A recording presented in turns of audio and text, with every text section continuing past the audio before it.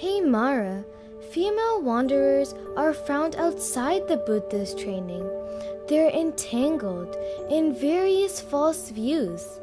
They don't know this true Dhamma. They are not skilled in knowing this true Dhamma.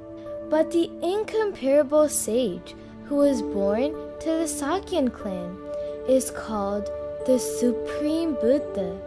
He taught me the true Dhamma, which leads to the overcoming of all false views.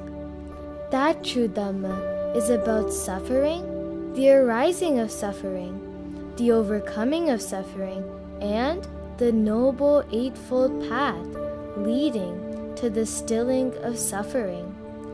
Having heard my great teacher's Dhamma, I delightfully practice the Buddha's training. I have achieved the triple knowledge and completed the Buddha's training. I have gotten rid of desire for everything. I tore apart the dark mass of ignorance. Mara, know that you are defeated.